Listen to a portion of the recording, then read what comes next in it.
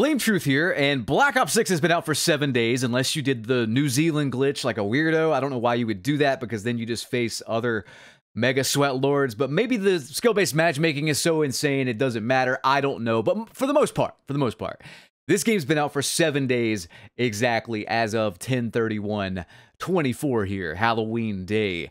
Man, this game, guys, it's been interesting. It's been interesting because I've been saying that this is arguably the worst Call of Duty of all time, and I've been trying to explain things in various videos, but I thought maybe I should just explain it in one fell swoop here in one longer video and hit all my points.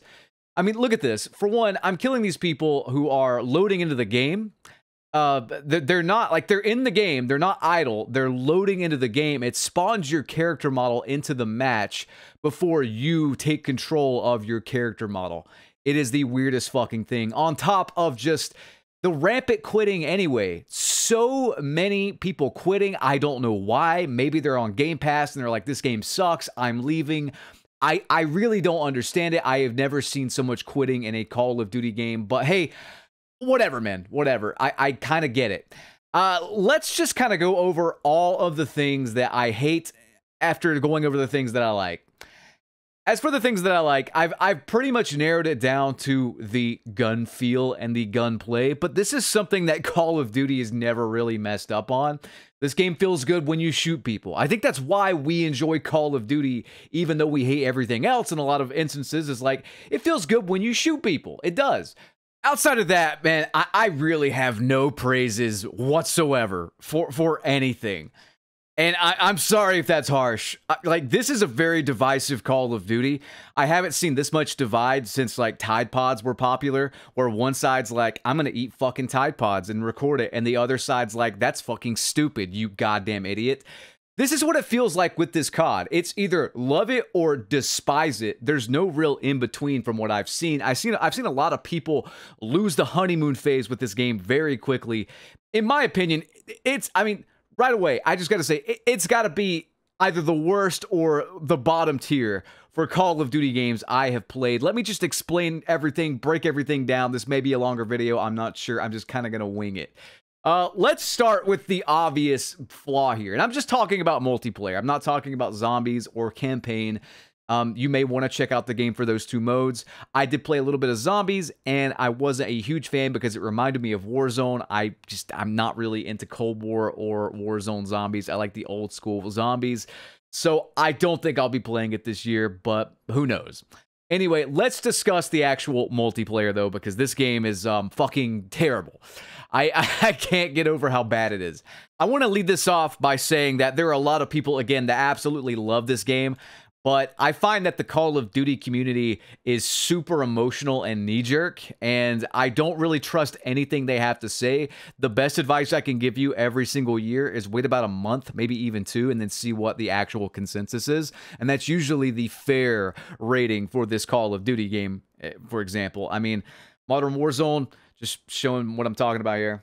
Don't trust people unless it's me, and I don't think I'm overly harsh. I think I'm just realistic, because usually people will end up agreeing with me after a few months pass, but whatever. So the obvious thing, the obvious flaw with this game, the maps. Man, these maps are so bad. To me personally, even if I don't go over anything else, these maps are so fucking bad. This is about unplayable. Maps are the most important thing in any multiplayer arcade shooter, in my humble opinion. I've been playing these games for nearly 20 years. A lot of people are saying these aren't worse than Modern Warfare 2019's maps. Like, that's the worst one, bar none. I'm gonna say that, no, these are... Hang on. I don't mean to emote here, by the way. I don't know what's going on. I'm just a weird fucking thing, man. Why third-person emotes in general? You can use those as exploits, by the way, to see around corners, especially useful in search and destroy. I don't even know if I'll get to that in this video, but there you go. There's an exploit. There's a problem with that right away. Anyway, compared to Modern Warfare 2019, these are equal, if not worse, because these just feel like shrunken down Modern Warfare 2019 maps at the end of the day. And I wish I was joking with that. What you're seeing here is probably, and I say probably because it still sucks, probably the best map in the game. Either this or Skyline and maybe Vorkuta, I would say are passable. And by passable, I mean I can play them, but they're not enjoyable, especially if spawns get weird, and they usually get weird pretty fucking quickly. They've abandoned like the 3-lane thing. If you notice Payback here, that lane looking over the B flag is just gone. It's just a cliffside that you can't get around. So a lot of these maps aren't even 3-lane. I try to picture them in my head, and I look over them and from the top down view, and when I play them, I also try to picture 3 lanes, and in a lot of instances I can't. It seems like every map is just this fucking fishbowl with random cover in the middle, and then on the sides the lanes don't act as flanks, they act as these like weird just head glitch long range sight lines almost for snipers. It's so weird. A great example of this is the map Babylon, if you've played that. I unfortunately don't have gameplay of that because I'll be honest with you guys, I have tried my damnedest to play this game. I cannot.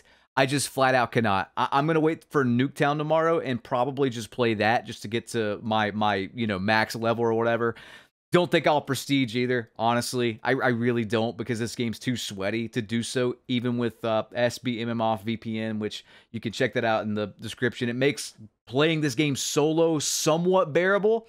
Without that, though, I legit wouldn't even bother with this game. It's that bad if you're playing solo. And I'm an introvert. I love playing solo. I've been playing solo since Call of Duty 4. That's my main way to play these games.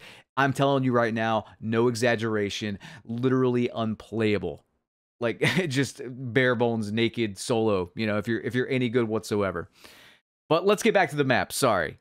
They're fucking terrible. Again, Payback, Vorkuta, and Skyline are the only ones that I would say are decent, and I truly mean decent. I don't mean good. These are not future classics by any stretch of the imagination. They're just the maps that seem like a little bit of thought was put in them, but Payback really needs that 3rd lane on the left there, overlooking the B flag from the house. Why that's just not there, I have no idea. It's like the easiest spot to put a little flank around to the spawn.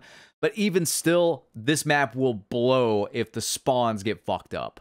Safe spaces, head glitches, basically no flanks, and we'll get into flanks and that particular playstyle in a bit, because Treyarch have managed to completely fucking kill a Call of Duty staple playstyle, and I'm not exaggerating there, I'm not kidding. Let's lead into spawns first, though. These spawns are something special, and you might be thinking, well, the maps are really tiny. That's another thing I haven't really covered, just talking about the maps being crappy anyway, is that a lot of them are really small. The maps range from about small to medium, although Red Card, that map seems quite large, and it's also quite bad. Honestly, one of the worst maps I've ever played on. So it's like, doesn't really matter the size, all of the maps are just not very good. But you might be thinking the spawn system is bad because the maps are small overall or medium size overall, but that is not necessarily the case, because I've literally played X Defiant for the past several months since it came out in May, and they released a map called Rockefeller. If you played that map, you know it's pretty tiny. It's about the size of, realistically, it's about the size of Shipment, but it has this kind of like outer square ring that kind of acts as a outer flank point or whatever, as well as a spawn point. So that enables the map to play really well and flow really well. It's not just like spawn die, and the spawns are usually really good on the map. I'll see if I can transition to a Rockefeller gameplay here, actually, because I don't think I want to post another Black Ops 6 gameplay anyway. But that map in particular is small, but like there's never really any issues with spawns. Same with the map Arena on that game. It's a small map, it's chaotic, but there's some like technique to the chaos. There's some thought put into like your actions and whatnot. You know what I mean? Like you have these back areas to flank in and spawn in, and that keeps things safe and flowing and good. Black Ops 6 just has none of that. A prime example of this is like Babylon. Like Babylon, there's no nice way to put this, but Babylon is literally like if Call of Duty devs tried to remake the map Rockefeller, but then they just like hit their head and got severe brain damage while they did it. It's that bad. It truly is that bad.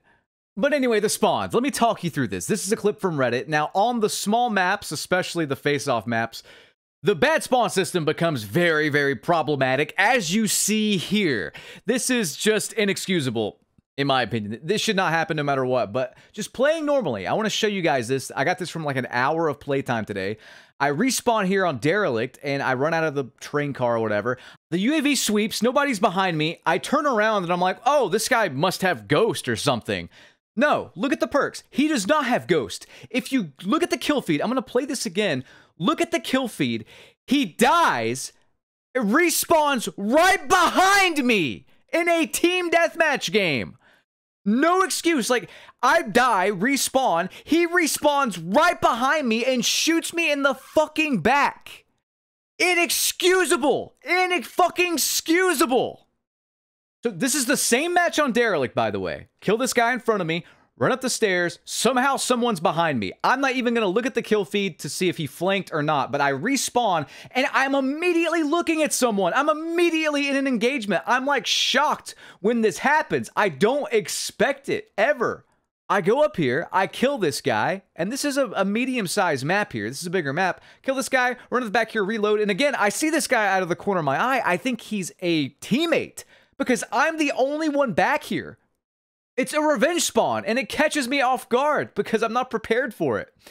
I go up here, I kill this guy on fucking Scud, and I try to reload, and like I can't reload cancel to kill that guy behind me. I respawn pretty much in the same spot behind these guys. I kill one of them, but there's two. I get packet burst, and then I respawn pretty much in the same spot again.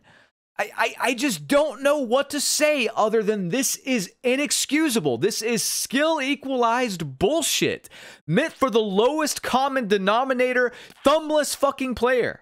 And all of these problems get amplified with the matchmaking. I can sit up here and say everything in the world about the skill-based matchmaking, engagement-optimized matchmaking. I've covered it in countless videos.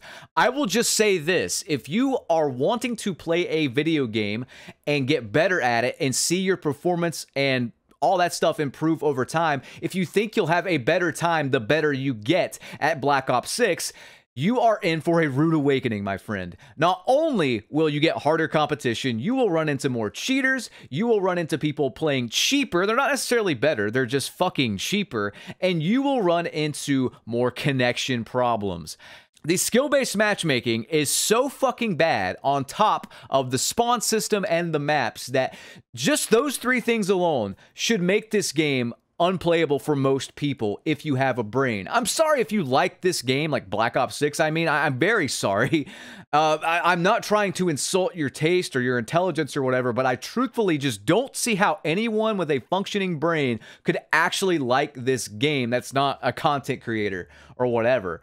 It's so fucking bad. I could sit up here and harp about the rigged-ass matchmaking all damn day. I could say how it's unplayable solo, and it is. I could say all this stuff. I'll just say that however bad you think it is from me just describing it, it's worse than you think it actually is. The better you are at Call of Duty, the worse your experience is going to be down to your connection. And speaking of connection, we need to get into that. The netcode of Black Ops 6. It's funny, I'm bringing you this XDefiant gameplay. XDefiant's had a lot of netcode issues since it launched. I never really get over 30 ping in this game. Sometimes I'll get 50 if I'm connecting to like central servers or whatever. But my connection in XDefiant is pretty damn stable. I rarely have issues with the netcode. I recognize that sometimes it's there, but it's never really been an issue for me personally. But people have been roasting this game for its netcode or whatever. Here comes Black Ops 6 with literally a worse netcode. And nobody's really saying shit. I mean, they're complaining about it, sure. But it's worse. It's not even debatable, I don't think. It's 100% worse in Black Ops 6. The hit detection, the netcode, whatever you want to call it, is completely fucked. I've been covering the idea of the conspiracy theory of skill-based damage, and while I'm not, I don't think we're getting nerfed in real time. I really don't personally. I think that's a bit ridiculous. I do think there is some validity to the fact that if you're in a higher SBMM bracket lobby, you are more likely to experience these issues issues because your connection is going to factually get worse. Yes, again, I need to reiterate this. Your connection, your ping will get worse the better you are at Call of Duty. This has been proven years ago in Cold War, and nothing has changed. You will get higher pings because you are connecting to people in the upper echelon of the game, the top 10% of the people, and that top 10%, it's just 10%. So you have less people to connect to. They may be further away. Your ping will suffer. And honestly, Call of Duty servers are so goddamn bad anyway. It's 20 tick rate. It's always been pretty piss poor. Something has changed with Black Ops 6 to where it is just abysmal. I would actually bring you more clips of this. I haven't experienced it that much. I started playing with a VPN because I was getting packet loss, more packet bursts than ever, and I was getting thrown into matches in progress on a blowout losing team constantly while playing solo. And I noticed that with SBMM off, at the very least, I don't have too many hit detection issues in Black Ops 6 with that VPN. When it was off, though, I did. I'm not playing with it off for clips because I can barely stand playing the game with the VPN. So I'm sorry, but I will bring you some clips from Reddit or whatever. Every single year you see stuff like this because, again, Call of Duty has like 20 tick rate servers. But something about the speed of Black Ops 6 combined with all the new Game Pass people playing, combined with just the fact that Treyarch has always kind of had wonky netcode and aim resist and all kinds of weird stuff, just leads to all these problems, I think. And it's just a mess. Whatever you believe, if you believe you're getting nerfed in real time or you just think the servers are crap because they're cheap, whatever the case may be, the connection, the fluidity of the game is not good. And even with SBMM off, I used it earlier and I noticed hitching and like, it wasn't showing packet bursts or anything, but I could feel it in game, if that makes sense. Almost like a tiny little bit of rubber banding, just hitching like every 10 to 20 seconds. It was really, really fucking bad and noticeable, and it was the last match I played before I hopped off here and made this video, to be honest. But yeah, the netcode being how it is makes the time to kill so inconsistent. Again, there's rumors floating around that there's skill-based damage. So there's that. On top of packet burst still being a thing, on top of packet loss still being a thing, the game runs like shit. Let's move on, no pun intended, to the movement. I want to cover the movement before this last sin of Treyarch here. I've praised the movement from the beta. It has improved, but there is a big problem with this movement, and that is that it's still designed with the remnants of Warzone there, and it's clunky as fuck. When I go back and play XDefiant, I'm not trying to make this like a XDefiant versus COD video, and I can admit when COD does things right, you know, I really can. But when I play XDefiant and then I go play Black Ops 6, the best way I can describe it is I feel really heavy. If you are on PC and you have a high frame rate, you know, capable rig, run XDefiant at a high frame rate on controller, and then run Black Ops 6 at a high frame rate on controller, and you'll see what I'm talking about. And XDefiant, I feel like someone who can parkour. You know, like the movement feels fluid and things chain together very naturally. And even if you hate this game, I think the movement's very, very good. On Black Ops 6, I had this feeling of heaviness, and it's even there when I aim. It feels like I'm a sumo wrestler on ice, is the best way I can describe the omnimovement system. I feel very, very heavy. Again, even when I aim, it feels like there's a delay or there's like a lack of acceleration or whatever, and I could mess around with the settings and whatnot, and I could change some stuff around, but I have been, and it still feels weird. It feels not that great. It feels clunky. I don't know how else to describe it. Many times I want to just crouch, but I end up sliding. So I want to just like crouch behind cover and reload or something, but I end up sliding behind cover and like falling off a fucking ledge or something because I have to turn sprint always on so that I can get the omni movement sprint always on in one direction without clicking the stick. That's pretty much the recommended settings. It's what feels the best, but that causes that issue because you're always sprinting. Add to the fact that when you are sprinting, normal sprinting to the left and right, you have sprint out time. And sprint out time, if you don't know what that is, it's sprint to fire time. It's like the time it takes to pull up your gun and start firing outside of a sprint. So in an attempt to make the game faster with the movement, they've honestly, in a way, made the game clunkier because you have that speed, but you have the sprint out time still. And from what I can tell, Gung Ho does not help that in game. The perk does something different from previous games where it lets you instantly fire out of a sprint, essentially, or fire while sprinting, I should say. So it feels like shit, honestly. Add to that, we have tactical sprint, which is there, I guess, for Warzone purposes, I don't know, which adds another layer onto the sprint to fire times, and it pretty much doubles that, which makes it more clunky. I just don't like it. I do not like the movement system. And at first, I'm like, it feels pretty good sometimes, but overall, I mean, I just cannot make sense of it. I can't make logical sense of it. Add to the fact that you have another set of movements that's not even being used with, like, the regular walk speed. You know, if you have this setting on by default, the sprint, the auto omnidirectional sprint or whatever, if you have that on by default, then you don't even really experience just the default walking speeds. So it's just, it doesn't play well. I just don't think it plays well. Nero brought up in his video, the omni movement, especially in high SBMM lobbies, means if you run across two people, you essentially have no chance of killing them because it makes the engagements random. At any point, anyone could jump or dive or slide in any direction and completely fuck you up. And it's not like a skill thing. It's just like, oh, this guy dove to the left and this guy slid to the right. I can't do anything. You know what I mean? Does that make sense? It's a bit of a mess. And now I'm going to get into the last thing here, which is just Treyarch has killed off the stealth flank playstyle.